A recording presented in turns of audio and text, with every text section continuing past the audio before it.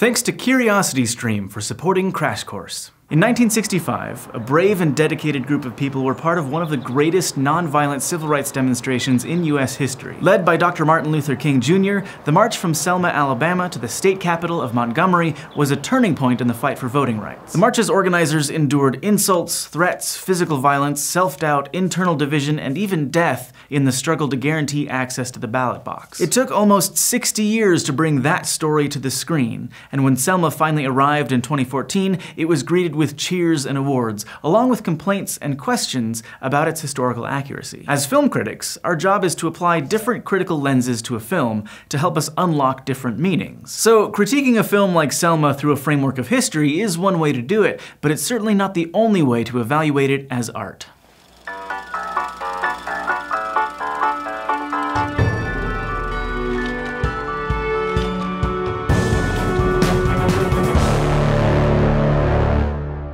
It took nearly a decade for Selma to get made. The film's producers worked with a number of directors and sought funding from a lot of sources before they hit upon the perfect combination of talent and vision in Ava DuVernay. As a woman and a person of color, DuVernay stands out among modern American feature filmmakers. She'd only directed 2 small independent films before bringing her unique perspective to Selma. And in fact, with Selma, she became the first woman of color ever to direct a Best Picture nominee. Which is an honor, but also really depressing because it highlights a serious lack of inclusion in Hollywood. The American studio system has a long history of denying underrepresented voices positions of power behind the camera and at film studios who actually decide what movies get made. Ava DuVernay has emerged as a leading figure pushing Hollywood to include women and people of color at those tables. As she puts it, there's a belonging problem in Hollywood. Change has to happen. Inclusion is necessary for survival. Written by Paul Webb, the script for Selma takes place over 3 months as Martin Luther King Jr., played by David Oyelowo, presses President Lyndon Johnson to pass the Voting Rights Act. Now, you asked how you can help.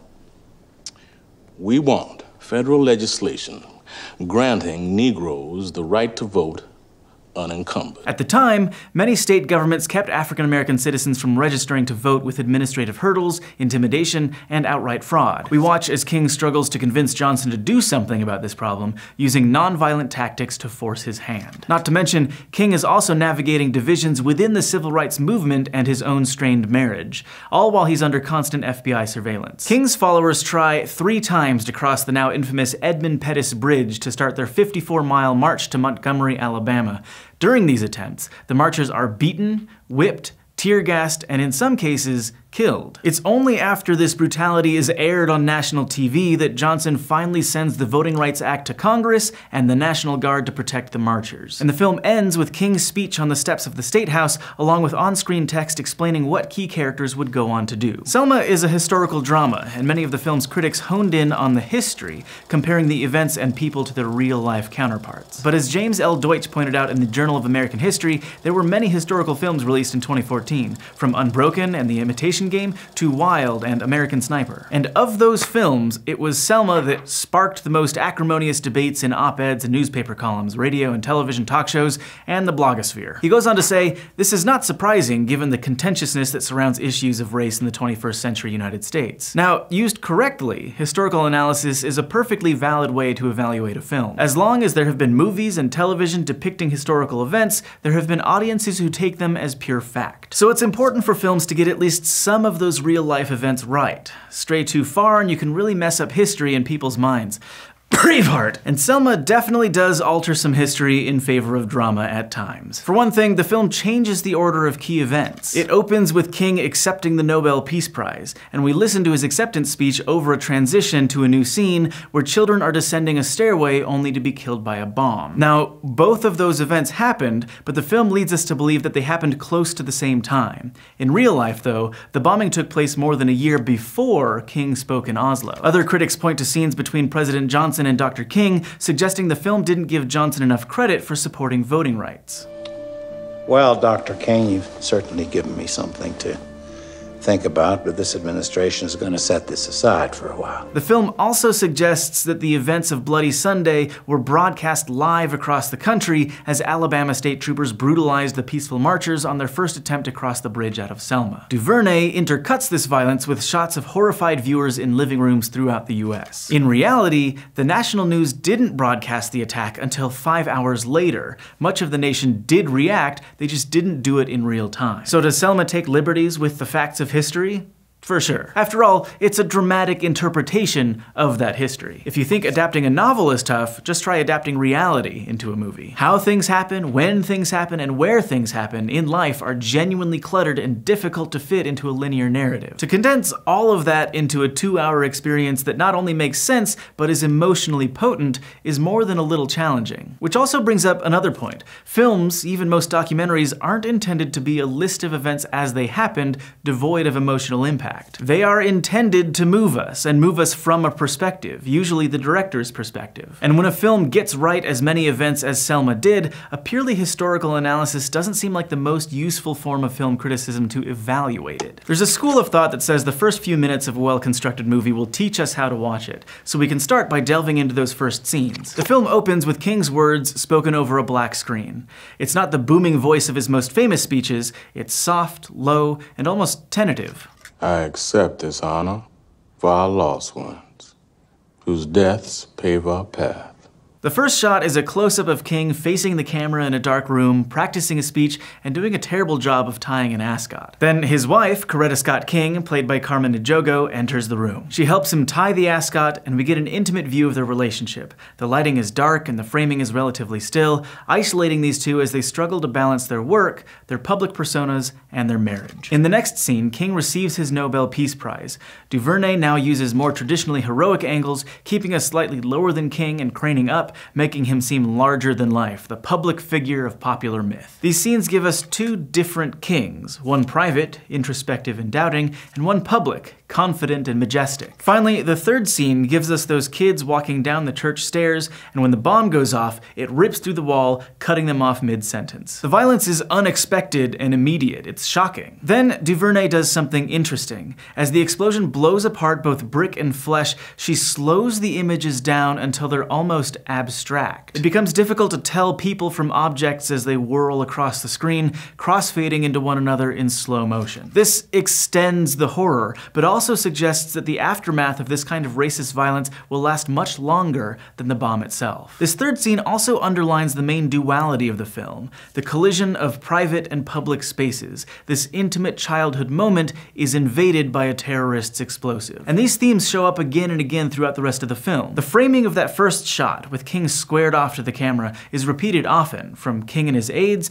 to regular people joining the march. By presenting their characters boldly, unapologetically facing off with us, DuVernay and her cinematographer, Bradford Young, reinforce the idea that this movie is about people demanding their dignity in the face of both incredible violence and apathy. The film also keeps exploring the juxtaposition of private and public spaces. In intimate moments, DuVernay's King lowers his guard and shares his fears. These scenes are almost always shot at night, in houses, churches, and jail cells. In an early scene, King makes a late-night phone call to gospel singer Mahalia Jackson after an emotional low point. She sings, "Take my hand, precious Lord," as King gathers strength alone in his dark kitchen. Echoing that scene much later, King goes for a midnight drive with John Lewis, one of his youngest supporters, and expresses grave doubts about their mission. This time, instead of a song, Lewis speaks about his own experience being inspired by King and urges him to continue on his path. Next day, I found myself patched up and sitting in a church. Barely hold my head up, but I needed to be there. You were gonna be speaking.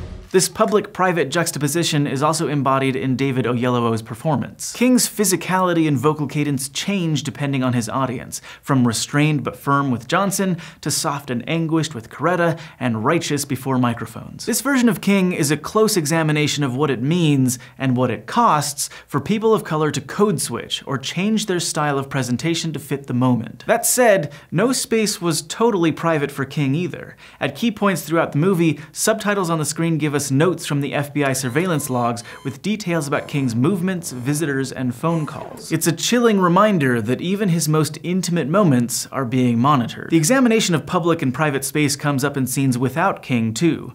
Oprah Winfrey plays Annie Lee Cooper, a character who tries to register to vote. She approaches the county clerk, who threatens and humiliates her before finally denying her application for the 5th time. The message is clear. Public spaces in this part of the South were effectively off limits to a big chunk of the population. Political figures like President Johnson and George Wallace, the white supremacist governor of Alabama, also privately struggle with their own doubts in interior scenes, but always during the daytime. They have power, the movie tells us. The question for them is how they're going to use it. In the film's climactic moments, these public and private spaces finally collide and are punctuated by destruction. When an Alabama state trooper shoots an unarmed black man, or thugs beat to death a white pastor from Boston, DuVernay again slows the action. She forces us to endure the violence and contemplate its aftermath. Both these acts of violence take place at night, which the film has already coded as private space. But then DuVernay breaks this pattern to depict the Bloody Sunday violence, again in slow motion when marchers were beaten on the Edmund Pettus Bridge. It takes place in broad daylight under the watchful eye of television cameras,